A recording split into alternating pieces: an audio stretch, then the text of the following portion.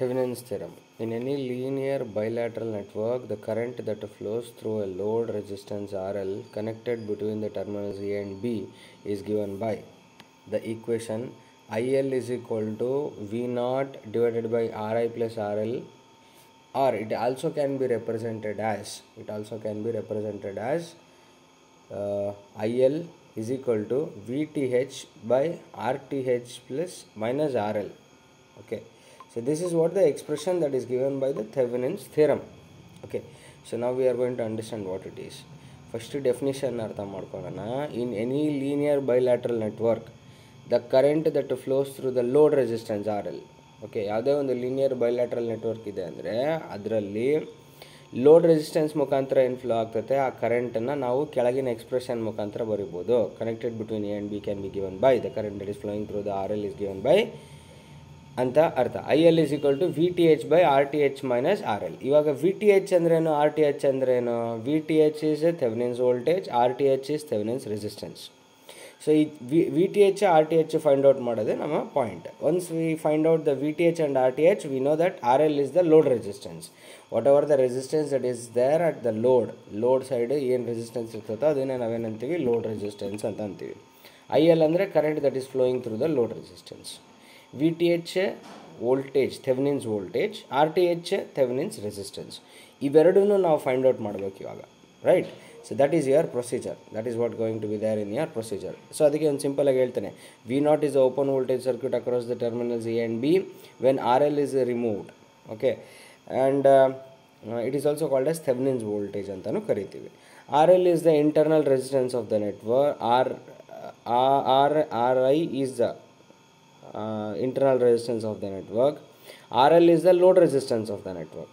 Looking back into the network from A and B, when RL is removed, all the EMF sources are represented by its internal resistance, RL load resistance connected between A and B. Okay, RL is the load resistance connected between A and B. When all the EMF sources are represented by its internal resistance, and when RL is removed, okay, we are going to get the open voltage. So that is what you are going to understand in the procedure, what happens in the procedure. Okay, here procedure to be adopted for Thevenin's theorem. First we are going to discuss, consider the circuit shown in the figure A.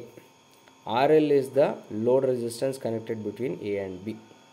Okay, so here you have the figure A. Okay, this is your RL. RL is the load resistance connected between A and B. Okay, now this is a linear bilateral network. Here where we are going to apply our, this is the linear bilateral network, and here where we are going to apply our Thevenin's theorem. Okay, first step 1, what it says, to find out open circuit voltage, I mean VTH across the load, remove the RL and find the VTH across AB. Here what we are going to do, first we are going to remove the RL, load resistance. By removing RL, we are going to find out the open circuit voltage. This is how we are going to find out the open circuit voltage, by removing RL. Okay, and that open circuit voltage is called as the VTH or Thevenin's voltage. We are going to call it as Thevenin's voltage. Okay, that is what it says. Voltage between A and B is equal to voltage across RS. Okay, voltage between A and B is a voltage across RS. R3, not RS, R3. The voltage across R3 is going to be equal to the voltage, Thevenin's voltage. Why? Because R3 and VTH both are in parallel with the source. So that is why whatever the voltage that is applied across the source is going to be equally applied across the R3, and the same voltage is applied across the Thevenin's voltage also. VTH, whatever that we have, VTH will be always equal to the voltage across the R3 because they are in parallel. Keep this in your brain.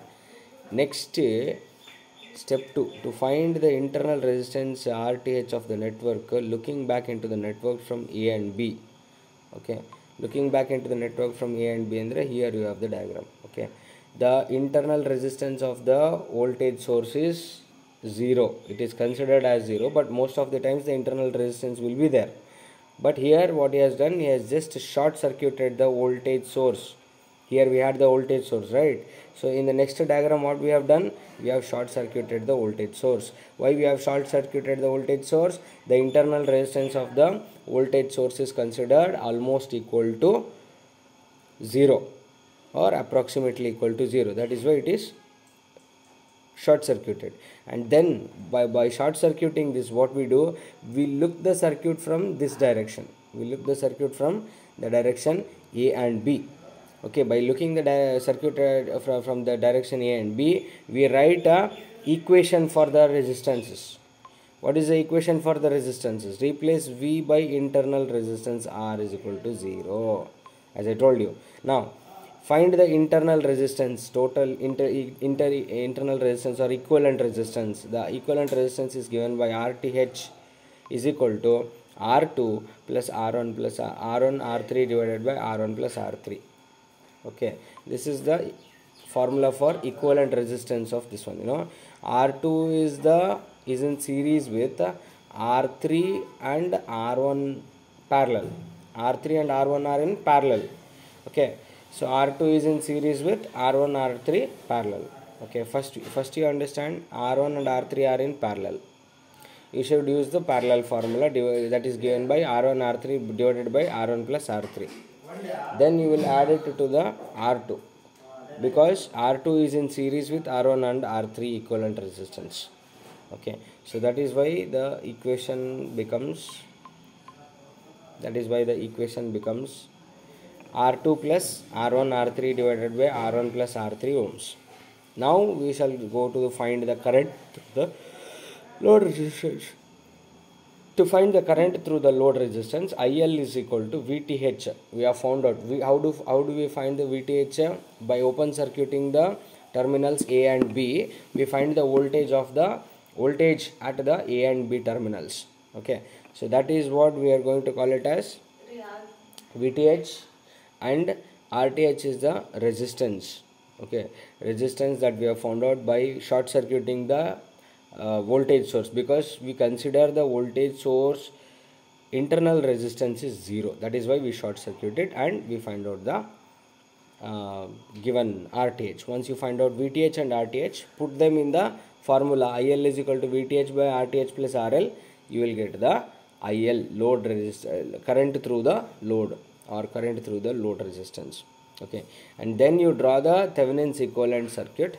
Okay, here you have RTH, here you have VTH replaced by V and the other resistance network of the given network. This is how you are going to solve the Thevenin's theorem. You are going to apply the Thevenin's theorem to solve a linear bilateral network.